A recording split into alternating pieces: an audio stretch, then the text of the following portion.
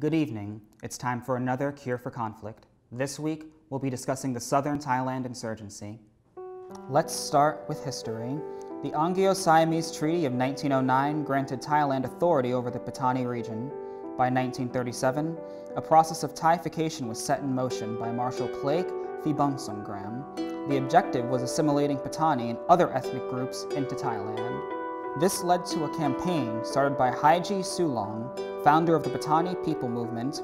Beginning in 1947, the movement demanded Patani be granted autonomy, cultural rights, and more. Sulong was arrested 1 year later under the charge of treason and branded as a separatist. This did not discourage Patani, however. By 1950, the Patani nationalist movement gained tremendous support, eventually leading to the Southern Thailand insurgency. The insurgency has only grown from that point. By 1959, the first Malay rebel group was formed under Tengku Jalal Nasir.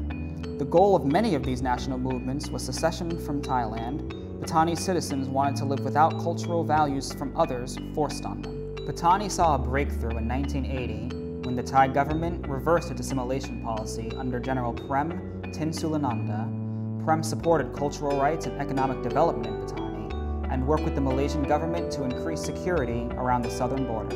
The actions of separatist groups quieted during the 1990s, but have seen a resurgence since 2001 under Prime Minister Thaksin Shinawatran's aggressive leadership. Thaksin tried to expand his influence into the Muslim South, an area under the control of his political opponents. This caused militant backlash. Thaksin also abolished many conflict management structures created under Prem. In 2004, martial law was imposed in insurgent provinces. This sparked two separate incidences that same year, the first in April, causing over 100 deaths. The second incident was a demonstration by Muslims outside a police station in Tak Bai in October. Thaksin replaced martial law with an emergency decree in July 2005, giving authority back to the government. Unfortunately, authorities used this power to restrict basic human rights and protect themselves from prosecution. By 2006, Thaksin's control was weakened due to nationwide protests and allegations of corruption. The military was able to step in and seize control from him. His replacement, Surayud Chulanont, apologized for Thaksin's policies, called for drop charges against the Tak Bai protesters, and even re-established conflict resolution structures abolished by Thaksin.